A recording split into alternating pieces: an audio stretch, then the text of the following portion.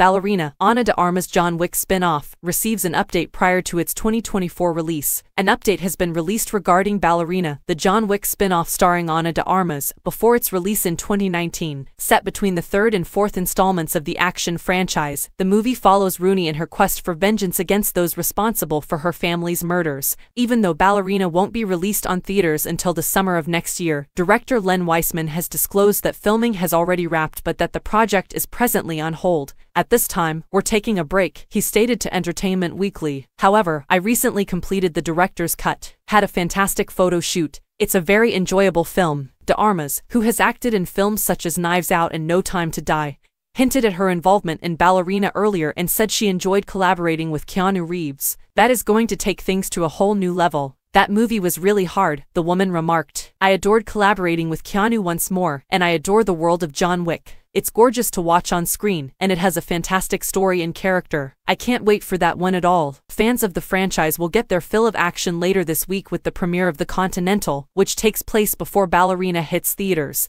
The three-part miniseries centers on a younger Winston Scott, portrayed in the movies by Ian McShane.